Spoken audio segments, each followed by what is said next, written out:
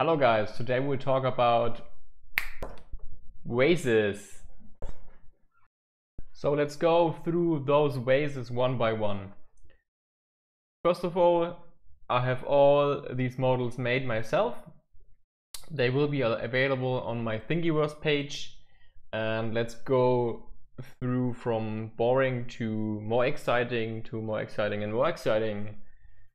First of all, the silver vase, which, yeah, it's really a standard vase printed in Prusa silver PLA, and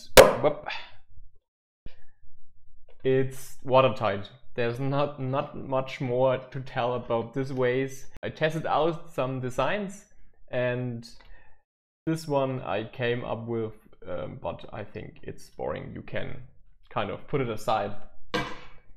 Then I dig a bit deeper into the threaded vase section, and I printed out a vase similar to this one. This was my second iteration because the first one was a total failure, because I did not see that the slicer or the print had a, yeah, I would say it's a bug. You can say it's a feature. It's kind of both. This is why I called this the bugged vase, because you can pull the vase apart around here. There are overhangs which usually cannot be printed, although those overhangs are only about 30 degrees. But we will see later on, when I printed this little vase, how the part is actually printed.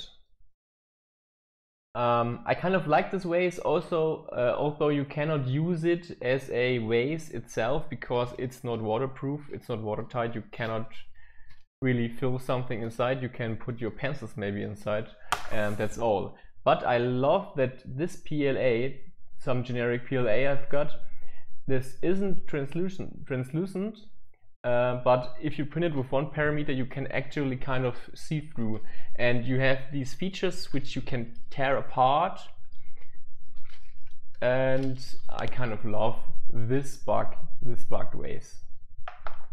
I wanted to go even further and put more threads on my design, and well, this is what I came up with then. This is about 75% into the print, and then I bought the print because the reason is it kind of collapsed. This close up, you can see that it actually printed quite well, but then the upper part also started shaking. It was not stable enough to support the upper layers, and when I turned my head for an hour or so, the part actually collapsed because it was not rigid enough.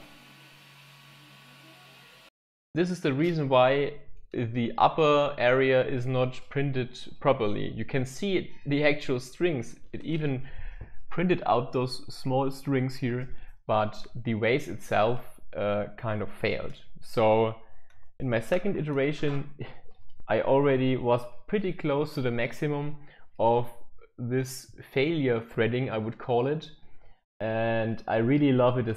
You can squish it, and it kind of makes some noises. I hope you can hear it, but it doesn't break. Yeah, it's kind of nice. I kind of tweaked the temperature here. I went 10 degrees higher than normal. I usually print the PLAs around 215 degrees. Here I went about 225 degrees and increased the extrusion multiplier to 1.05, just so it will print out, but it didn't work on this one. So the bugged vase, kind of interesting. And then I made some own designs. I wanted a nice twisted vase, something I could not really find on the first look on Thingiverse or my mini factory. And I then came up with this design. This is quite huge. This took about 7.5 hours to print out in 0.2 millimeters, but I absolutely love the look of this vase and this material especially. This is translucent PLA by Das Filament, a German filament producer, and you can see in the light it looks pretty amazing. It is quite big. I should have made it a little bit smaller in diameter. You can see inside it's a quite huge vase. This is actually watertight, printed with 1 perimeter. I just love the look of this vase. It's so shiny. It's absolutely beautiful. And because this one was so big, I kind of used this design and made a new design out of it. A kind of a twisted container which looks more likely to a vase, and this is printed in Infinity Blue PLA by also Das Filament. This is the filament which Tom made and which has been shipped out. I think it was last week.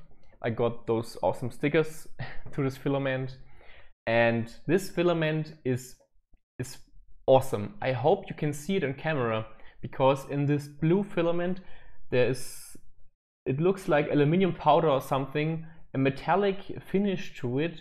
It looks pretty awesome, and it's not the standard one color filament. It has a shiny look. I really love this color, and it printed out super easy. I used some standard settings, like for this filament 215 degrees, or this it's always the same. And here I also went in 0.35 millimeters layer height, so quite big.